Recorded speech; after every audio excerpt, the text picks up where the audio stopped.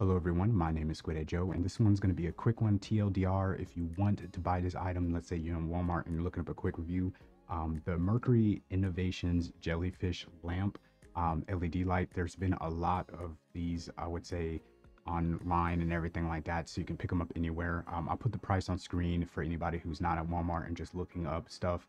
But for the price, I think this thing is okay.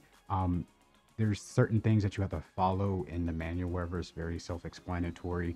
I'll show some b-roll right now of the lamp or whatever set up. I will just say that it says to use purified water, so bottled water, filtered water, something like that. Do not use tap water, and I would strictly follow that, because if something like this is telling you to do that, it's mostly because there's stuff inside tap water, and everybody's tap water or wherever, whether you believe people put it in or not.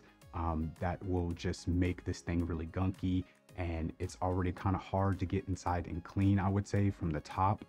If you buy the item, you'll know what I'm talking about, because the hole is really small. You have to use the spoon that's given in the package, or something that's long like a stick or something, in order to, you know, get in there and really clean. So don't use tap water, so you don't have to clean it really. You're gonna put a couple drops of I would say dish soap or laundry detergent or something like that. It says detergent period, so go ahead and do that, but make sure it's not anything that's super concentrated. I made that mistake, and now mine is a little bit cloudy because of how concentrated the Dawn dish soap that I put in there is. I put 2 and I would say about a half of drops or wherever, just because, you know, lifting the bottle back up, it kind of, you know, dripped out or wherever a little bit more. So just be very careful about that. And also filling it all the way up to the top.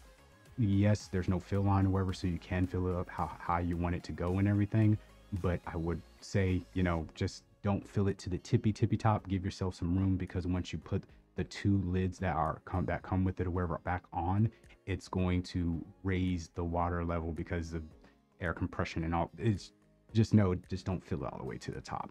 But overall, I'm really impressed with this product. The only thing I would say is that also that concentrating and making it a little bit cloudy wherever in there. I kind of wish if they went the route of being very detailed, telling you not to use tap water, to tell you not to use concentrated thing or whatever, but that's probably my fault on that. And I would also say the jellyfish, I kind of wish there was 4 of them. Even on the box, you kind of see that there's like maybe 2 blues right there and 2 pinks. It's just 1 of each, that's all. It's just, and it says it on the side or wherever, 2 silicone jellyfishes. But if you can find something else that's silicone or something like that that can fit inside the tube at the top or wherever, you can put more obviously stuff in there. I would suggest doing that, because most of the time they just float at the top. They barely move around or wherever. It could be because of the concentrated, like I said, dish soap I put in there, and everything like that. They have a spoon, like I was showing in the unboxing, that you can, you know, move around or wherever, get rid of the air bubbles and stuff. And that's pretty much what I did. And they were floating around, and then they just got to the top, and now they're just stuck at the top. So I mean, it is what it is. The RGB is pretty nice. Visually or wherever, it's bright enough, I would say. Even just looking at it, you'll probably tell on camera or wherever, it looks good. So just overall, I think a really good buy, solid buy, for something, you know, that's pretty cheap, I would say, overall.